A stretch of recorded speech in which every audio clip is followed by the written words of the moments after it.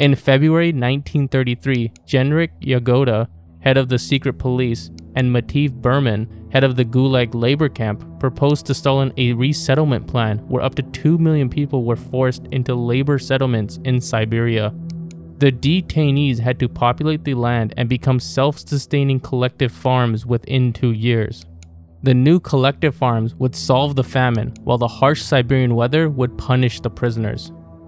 Due to past success and his confidence in the proposal, Yagoda ordered authorities to round up kulaks, criminals, and other undesirable people before Stalin had approved of the plan.